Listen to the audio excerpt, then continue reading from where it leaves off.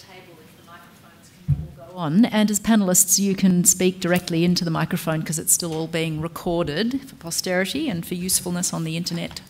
I was just thinking there will be a chance for Chinese people to use immersive goggles, the new technology, and be able to walk in the paddocks with Sam and Simone as they graze their cattle. So I can see that happening, not just be able to see a picture of them. Before I take one question, I might actually just ask a question that was put to me. If I had Andrew Robb in the room, we'd ask, how do you plan to export 800,000 cattle to China? That question comes up again. So the big export plans from Kidman. Australia currently exports 1.3 million live cattle and a lot more sheep. The issue has been meeting the health protocol, which is very strong and tough, and still making a quid out of it if you're going to do that. So we ended up with a very safe procedure where the cattle go into quarantine here and are fed. They then go to an island off the coast of Shanghai and get fed again, and then they get slaughtered on the island. And the only thing that arrives in the mainland is fresh meat. And at the moment, Chinese can buy a lot of chilled beef and frozen beef, but they can't buy fresh beef from Australia, right, or anywhere else. And that's an avenue. And this, it won't replace a lot of the trade that's developing already. It'll just, in my view, all boats will rise in the beef industry with, as you put another market like that over time, you couldn't supply it tomorrow, but you can start supplying it tomorrow. And they're demanding fresh meat, right? And so that's what's in prospect. That's what's the deals that have been done, starting with up to 300,000 in the next little while, and then taking it from there. Do we have questions from the floor? I can ask some more questions. Yes. Jane from the Weekly Times. We can have a microphone down to you, and that way you can. So. Well, he'll be able to hear you. Now everybody else can hear you. Just on the trade with China, there's obviously been a few issues arisen in the beef sector. Last year's problems with labelling and the issues that Victoria have had with the potential BTV this year. I suppose, are you seeing those issues flow outwards into negotiations you're having with China? And do you have sort of contingency plans if those issues sorts of issues arise in your negotiations, given it's such a large number of stock? Well, the only negotiations I'm doing now are negotiations at a commercial level, so company to company, etc. Right? So I'm reliant on the federal and state governments and the contingency plans that they've got. I think there's a very comprehensive presence of federal and state officials across China.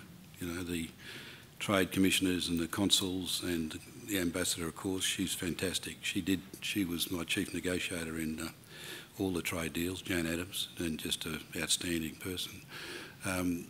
So they're very alert nowadays because of the importance of the market to what's happening.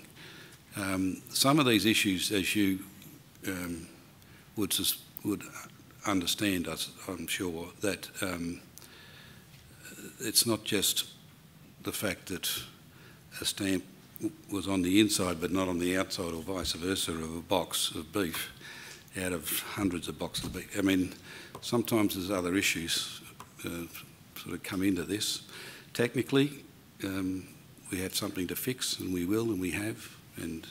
But there's a lot of geopolitics, and that's with the whole transition that's taking place in our region, which is almost unprecedented in history, from all of these countries being in a developing country status to now returning, as I said, in some cases, China and India, to being what they were for centuries, thousands of years, in fact.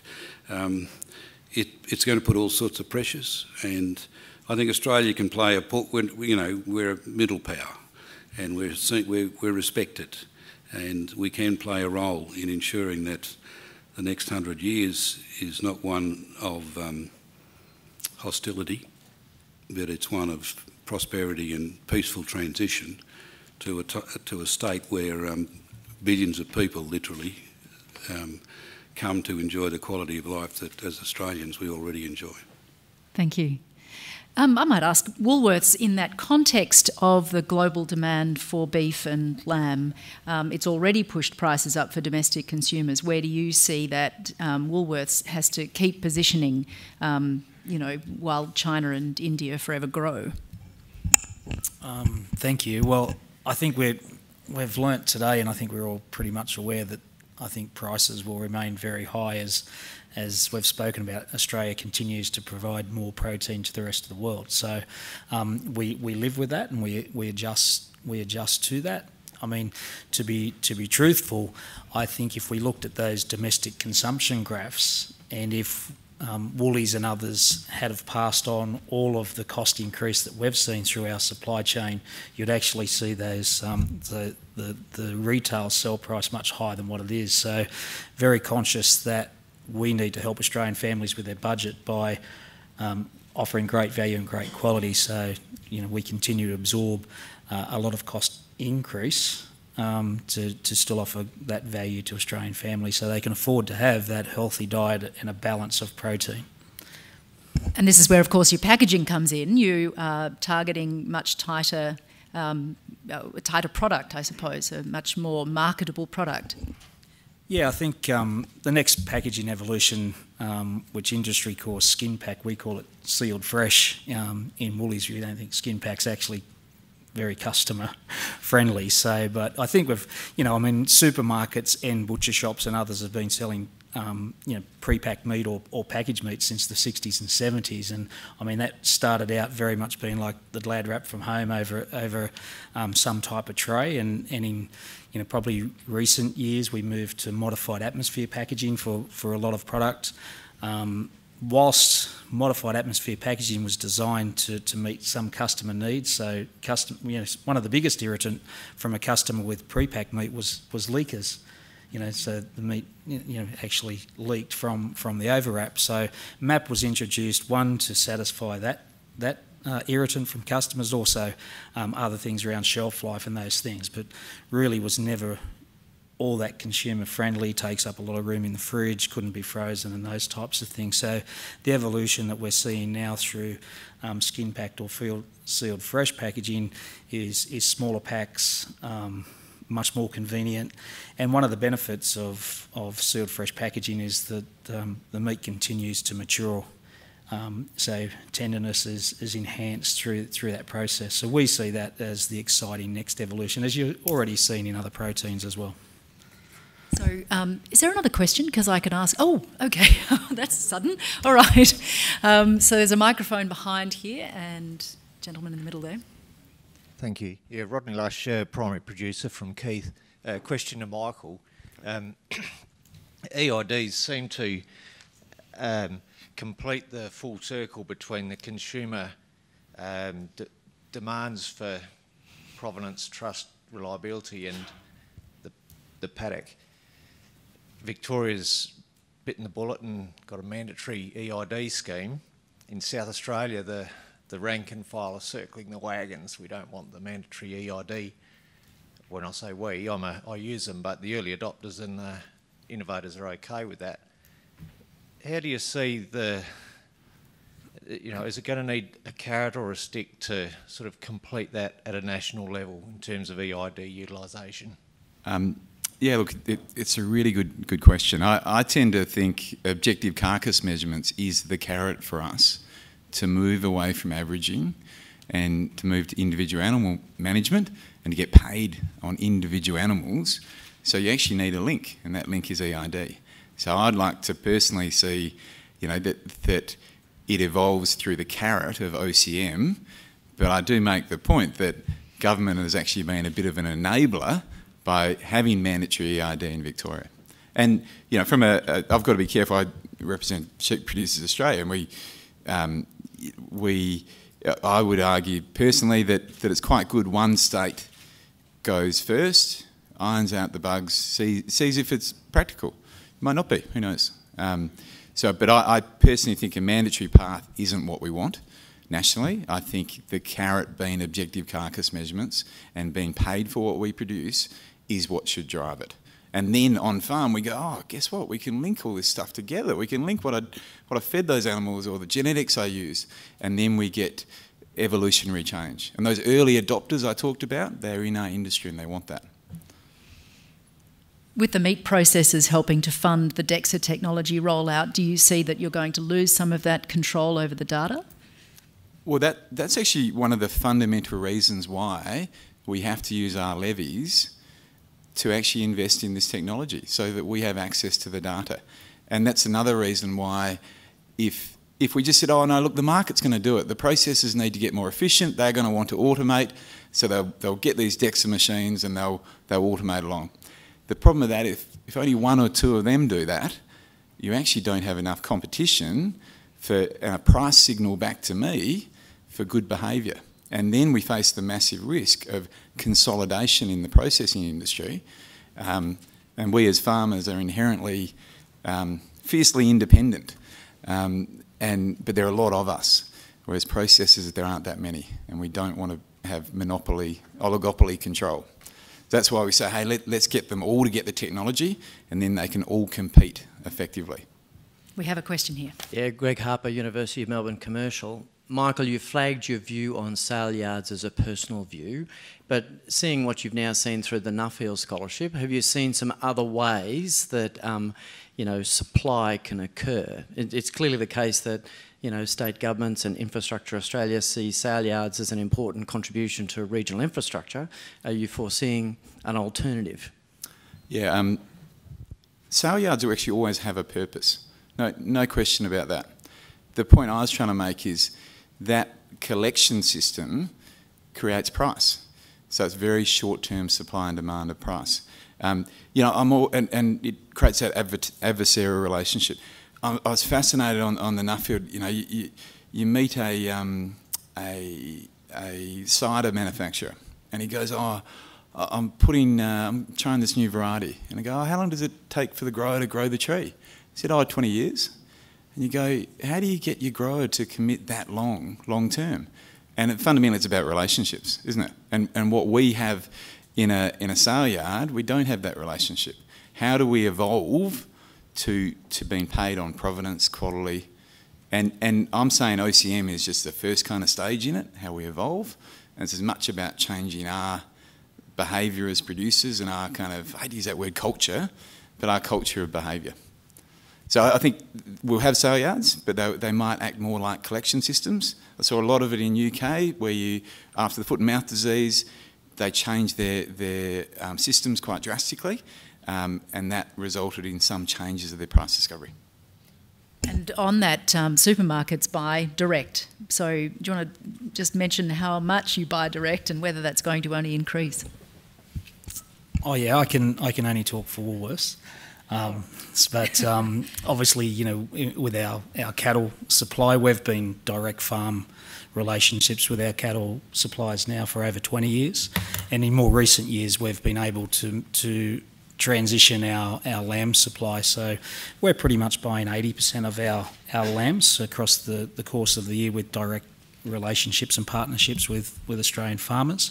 Obviously, where you get the spring flush and other things, that it's difficult for even our most strategic farmer partners to get all the lambs direct into us at one time. So they still will use the sale yard method, but the Woolies way is to build enduring partnerships over time directly with our farmers, and that's very similar in our fruit and veg business as well. So. We have a question down the front here. Could I? Oh, sorry, Andrew. Just on that issue, you know, people talk about paddock to plate.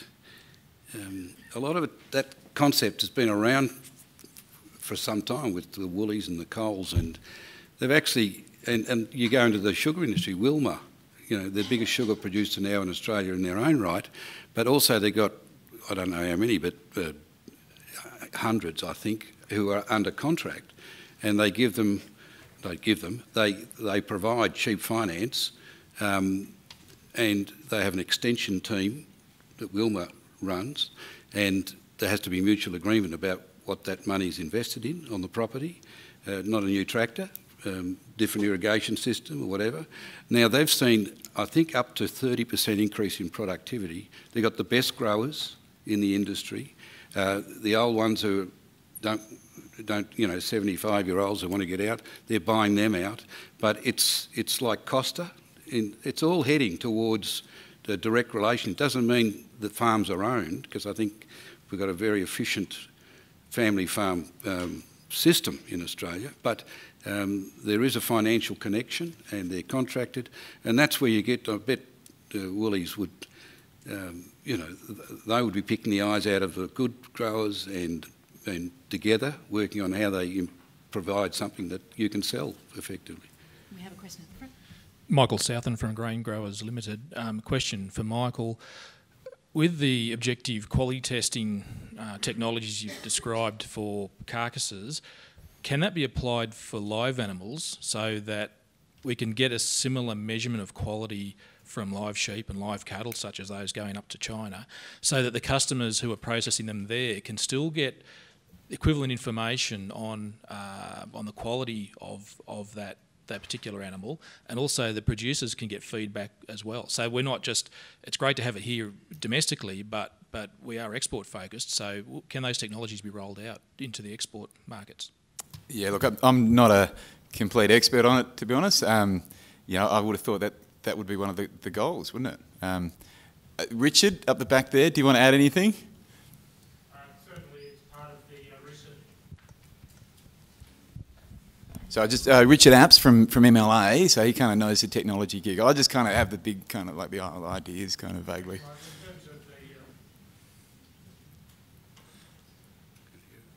In terms of the Rural R&D for Profit program supported ARMTech program that Michael mentioned, it's primarily focused on carcasses, but we're also looking at the application, particularly of some X-ray and some microwave technologies that may be able to measure carcass quality attributes in live animals.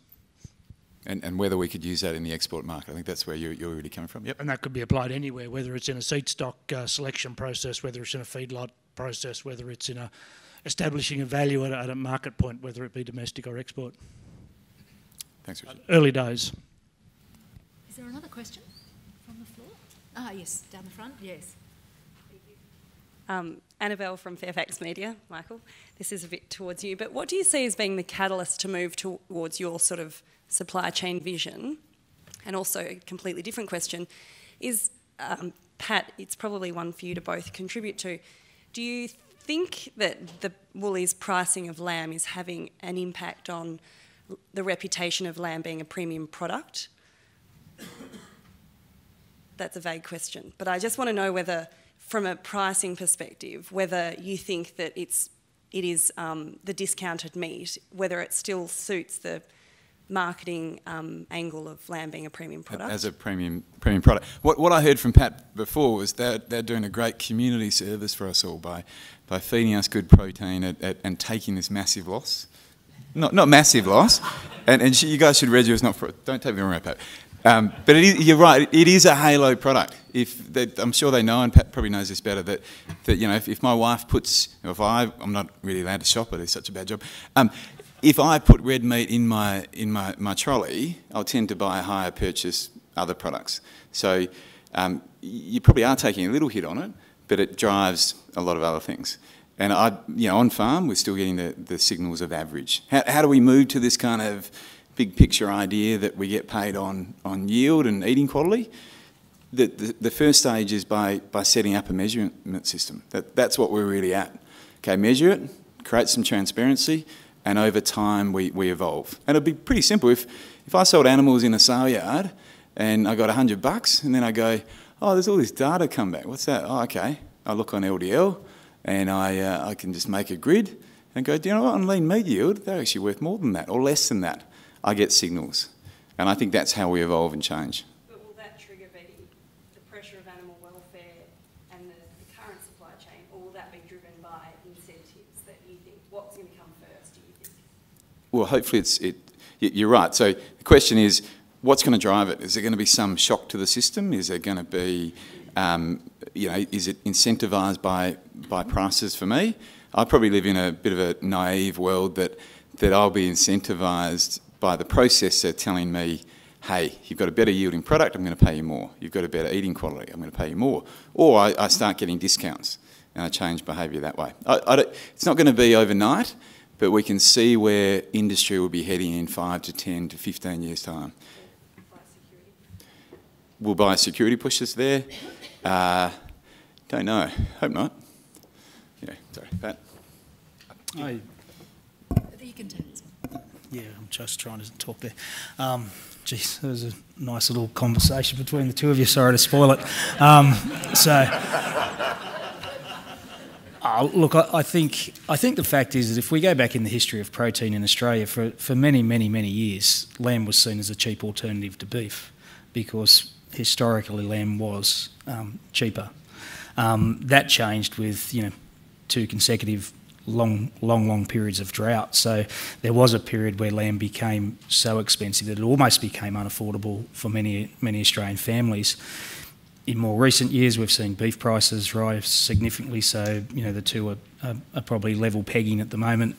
And you saw the graph on the growth of poultry, and poultry prices basically hasn't changed in a decade. So, but to everyone, affordability and premium and is a different thing. I think the thing about lamb today is that for many people, lamb still is that alternative.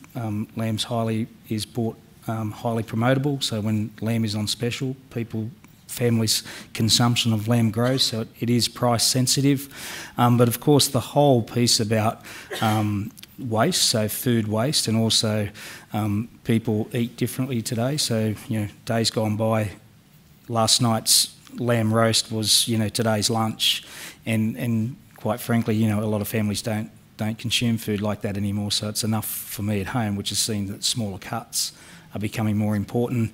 And from a grower's point of view, average weight of lamb is rising. So there's contradictions all through our supply chain at the moment, and signals, whilst for an export market and from a lamb producer to grow heavier, fatter lambs is a great return.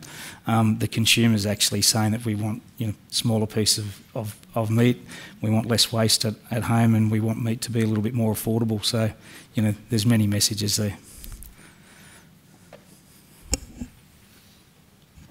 I might ask a question of Jack Mullenby, though. I mean, while this microphone's going up there, Western Queensland's received some good rains. Has that been factored into prices, or is that too short term? Yeah, so we're probably expecting herd rebuilding to continue throughout this year and then next year, and most of that's a price signal thing coming through. And we're expecting Northern Australia to be slow generally because of reasonably poor conditions. So it might be a little bit quicker than we're anticipating, but the lag effects will probably leave it till next year, at least at this rate. But it's good news, and hopefully good news for prices as well. Yeah. There was a question at the back here.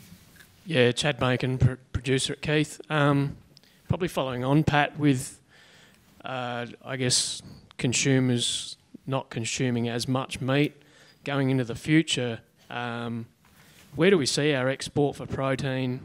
Do we still seeing that increasing with the forecast of an increase of population, or do you think the decrease of a daily protein consumption is going to make that plateau out?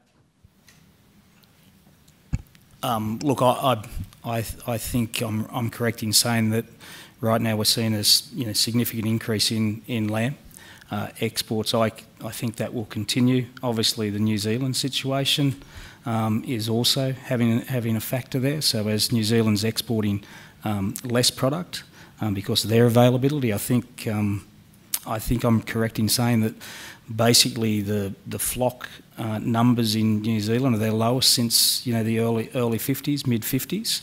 I don't think there's any sign of recovery of the lamb situation in New Zealand. So I think Australia will continue to be that source of supply for export moving forward. So I don't see the global demand slowing at all. So I'll just cut in there. We're a little bit more cautious on the New Zealand side, and part of that's to do with some of the dairy regulations that may or may not unfold over the next 5 years, but they're likely to have an effect on what happens to the NZ flock and competition in the markets. We're not expecting a mad increase in New Zealand exports, but there's some potential for them to claw back some of the market share, particularly in the EU and China. But fundamentally, we're a little bit more optimistic about them growing, I think, over the medium term. Well, that really probably concludes the discussion. Was there any other quick statements you'd like to make? Or that wraps it? I've seen you spoke about the rapid increase in packaged, ready-to-eat convenience food, and I've seen Andrew's Meats in Western Sydney, and they've got a big growing division of sous vide. So this is the plastic-sealed meat, flavoured, cooked very slowly in massive tubs, about 6 of them, swimming pool size, and that's becoming their fastest growing area, even though they've still got their primal cuts. So I think we've had from this panel, the theme of Australian meat, the importance of branded, of value added, all the way to the ready-to-eat pre-cooked meals. But still, from the producer's perspective, we're seeing 66% of the sheep going through the sale yards. I might add, it's actually a lot back further this year, so we're actually starting to try to build relationships, which is good. That is, yeah. So the growth, obviously, of direct buying and producers still wanting to see the value add come back with messages of where they need to develop their genetics. So Australian meat no longer a bulk wholesale commodity to China. It is a specialty commodity, value added, and a primal cut is the important thing. So I think thanks to the panel for their really insightful information today, from Jack, Andrew, and Michael and Pat. Thank you very much.